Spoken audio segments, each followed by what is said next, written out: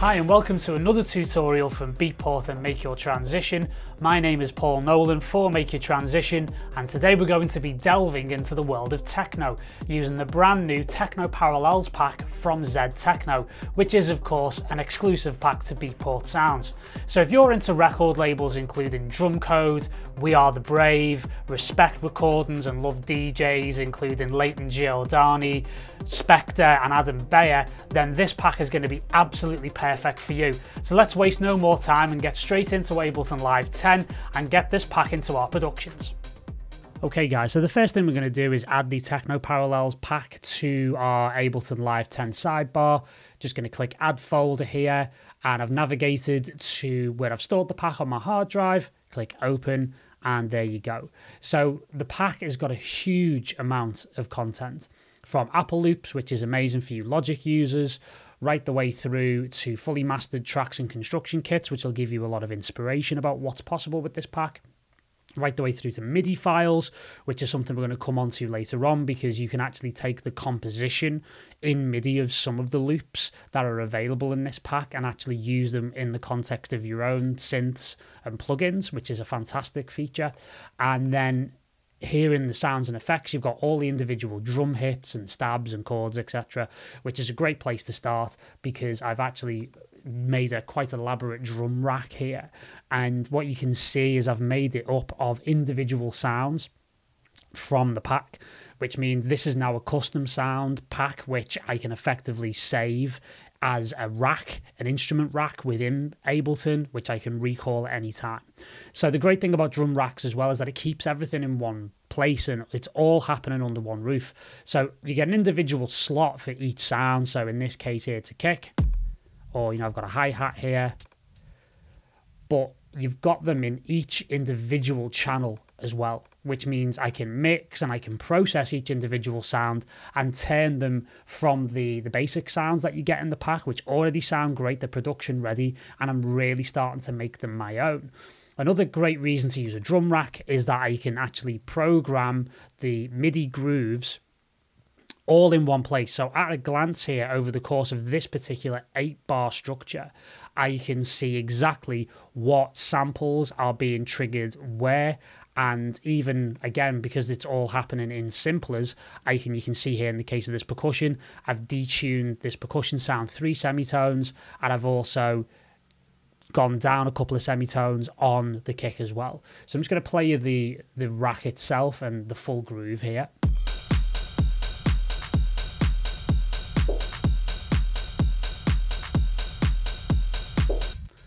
So you can hear it's quite a mean, quite heavy techno groove, which is coming in about 126 BPM.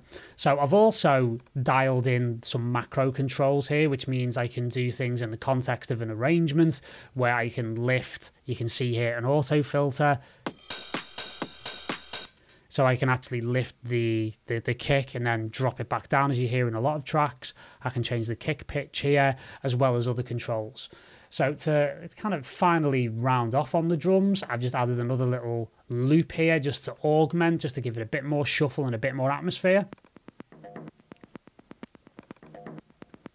So nothing too amazing going on here, just a little bit of side chaining and then a little EQ. And then just the real final touch is, again, a drum bus plugin, which, again, you can see here is actually not doing very much at all. But the new drum bus plugin in Ableton 10 is actually quite aggressive and quite heavy-handed. So I've dialed the dry wet back to 50%, and I've just a touch brought the transients out a little bit. And again, everything else is at 0, because even if everything is like this at 0, it will add something to your mixes. So I would very much advise that you play very, very softly and lightly with the drum bus plugin, because a little definitely goes a long way. Okay, so in terms of the bass in the track, there's a couple of layers that I can take you through. And the first one is to do with this sort of sub-bass rumble that I've got going on. Because traditionally in a lot of this style of techno, which has become popular in the last few years, there isn't really a lot of space for a true bass line to sit, normally because the kicks are so big. So what I've done here is generated this really nice sub-bass rumble, which you hear in a lot of tracks by artists on Drumcode and artists like Spectre, for example. So I've actually done it in the drum rack. And you can see here I've got a send and return setup within the drum rack. And it's got a really, really big reverb, which is about 18 seconds in length. I've got a little bit of side chaining going on to really tie that quite aggressively to the kick groove. And I've rolled off quite aggressively everything from 273 down and then further EQ'd it. I've got a high pass filter here on 31, which will clear some of the sub bass away to really make the kick sit with this rumble quite nicely. And then on top of that, again, another filter, just really brutally rolling anything else off extraneous above 255 hertz. So let's have a little listen to that, because I've just soloed the kick here so we can hear the two of them together.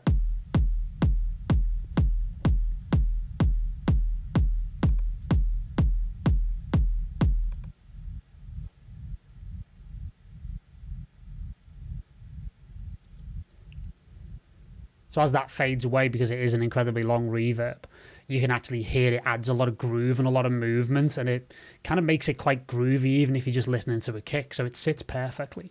So in the drum rack, you can get to this by the chains view. So you click this little icon here in the middle on the left-hand side of the rack, and you can see it opens up a send and return system. And where it says drop audio effects here, all you'd need to do is add a return chain by right-clicking and then dragging your effects into the appropriate send and return chain, if you will. So that now is triggered by the kick, which is sent, and I've got this on a macro here as well, which is really, really convenient. So secondly, I've got one of the loops that I've found, which I really, really loved, which is serving as a bit of a support to other synth lines which I've got, which are going to be more dramatic, which we'll get to in the next few sections. But it's a great sort of bass movement. So you can see I'm just using a 1 bar loop here, and if you have a quick listen to it, you can hear exactly what I mean.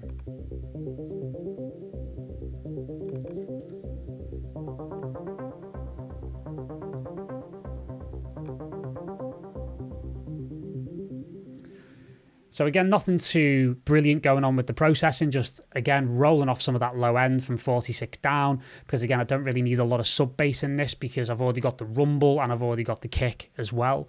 And then rolling off using an auto filter, adding a little bit of drive, 3 dBs worth using the MS2 mode.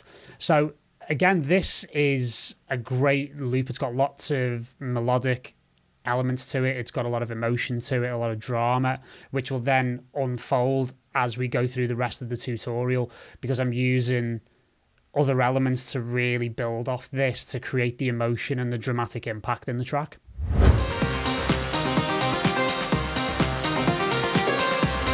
So in terms of synths within the track, you've just heard me use this bass loop, 1 bar of this really beautiful 16 bar loop that you get as part of the Techno Parallels pack. And what I've actually done to build on top of it to create more control in the track, but also more emotion and more drama, is I've actually navigated to the MIDI files here, and then I've found the equivalent MIDI file which was used originally to design the loop that you've just heard. So I can just navigate to this now, and you can see it's a beautifully programmed MIDI loop or MIDI file, which allows me then to pair this particular melodic idea off onto whatever synth I want. So I've actually used the brand new wavetable synth within Ableton, which at first glance looks incredibly weird and a bit scary, but it's actually quite a simple synth. It uses, again, wavetables, which are digitally sampled waveforms, and the modulation and the change over time that you can achieve with a wavetable synth is part of the reason why you get such complex and such beautiful sounds with it. So let's just have a little listen.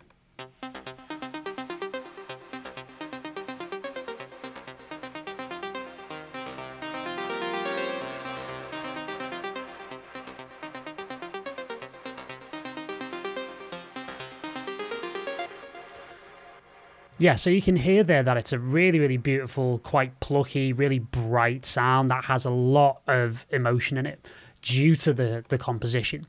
So this is great because it means then you can get into the individual notes if you so choose. You can do things in the MIDI editor, including, say, for example, you could reverse the entire sequence so you get something very different. Again, it's a completely different riff there. So there's lots of different tricks at your disposal here. I've used it in its original configuration though, because I just love the emotion in it. And then pairing that off with the 1-bar loop I'm using, the bass loop here gives stability, whilst the wavetable synth can really bring the emotion. So the two of them work beautifully together.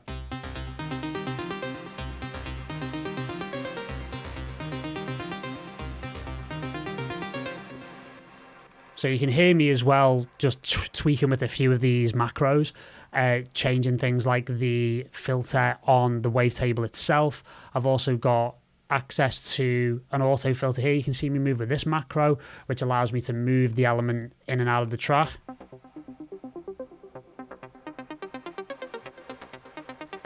And this time element is quite nice because it actually opens out all of the ADSR and envelope generators within wavetable to allow for a much bigger and much more dramatic sound around breakdowns and builds for drops.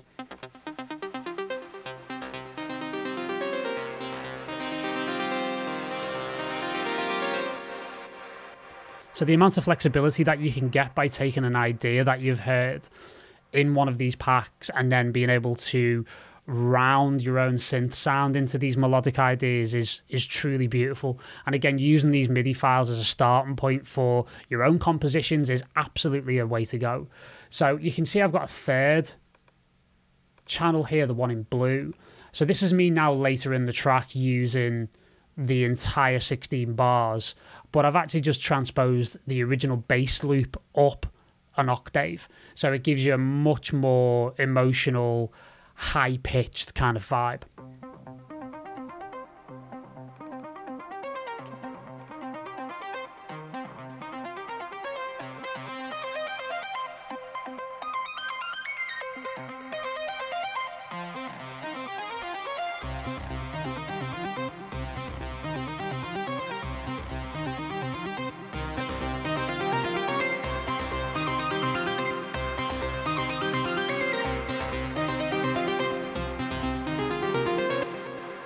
So yeah, there's a huge amount of rich emotion and texture going on now across these three channels.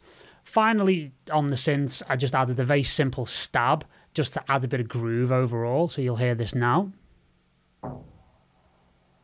It's one of those metallic-y sort of FM style, almost like a donk type sound that you hear in a lot of these techno records. And if I just go into the channel, you can see it's a sample. It's a single hit, which then means I can load it into a simpler in this case, and I can manipulate things like the ADSR envelope almost the same way as I would do in a synth. And again, just a little EQ and a little bit of filtering just to make it sit in the mix nice and tight and add to the overall groove. So in terms of effects and rises and sweeps in the track, I am still here in the synth group, and I've added a little drone in the background that is going to be a constant thing through the track because I really like the tension and the drama that it brings and the atmospheric element. So let's have a quick listen to it now.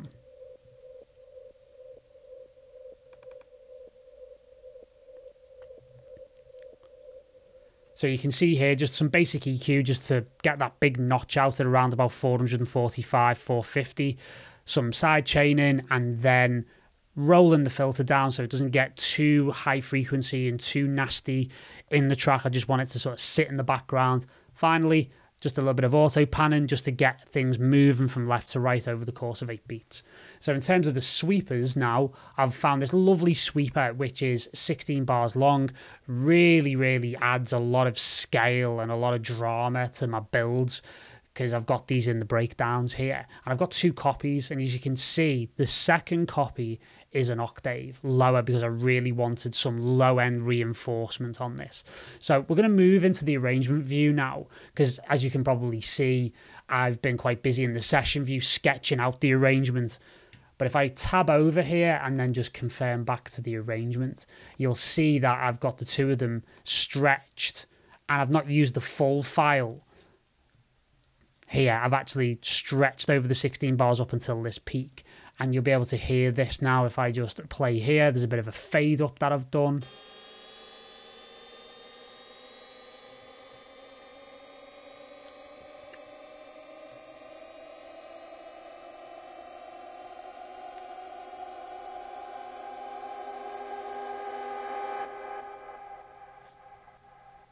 So a nice little fadeaway there with some reverb and some delay sends. So you'll be able to hear this in context now if I just go to the final breakdown.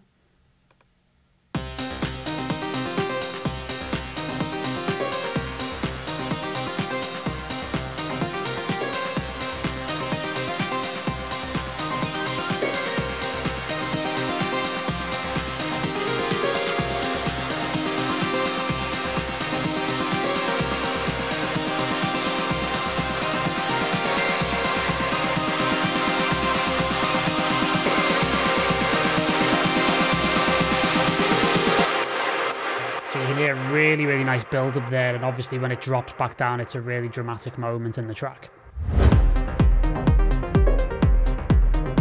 So to finish off with the track, let's look at some arrangement tips. So I ordinarily like to sketch the arrangement out first in the session view, and it allows me to just put my ideas down in a very free-form way and then record all of these 8-bar scenes from top to bottom using my push controller straight into the arrangement view.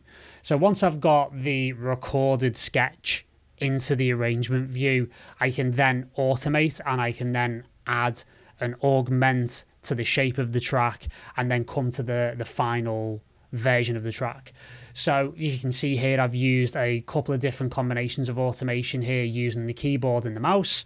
So I can, say for example, hit B on the keyboard and then I can draw in some automation here. This is for a reverb send on my synths group. I can then hit B again to come back out to my automation point. I can then click to make a triangle shape, and then if I want to curve that automation, I can hold Option or Alt on the keyboard and I can just drag the line in between 2 points to get the control that I'm after. So I've also, as sort of a final thing, I like my tracks to sound quite human and quite performed, hence why I like to use the push to do the automation and to do the arrangement using the scenes. So I've actually put in, you can see a lot of this is stuff that I've recorded in live during the course of recording the track. So I quite like to do this because it gives everything a bit of a natural and a bit more of a human feel. So to finish off, let's listen to the main drop here. I'm going to drop it in halfway through and you'll get an idea of everything moving towards this peak at 105 bars and then dropping quite aggressively back into the groove. So thanks very much for watching and enjoy the final part of this track.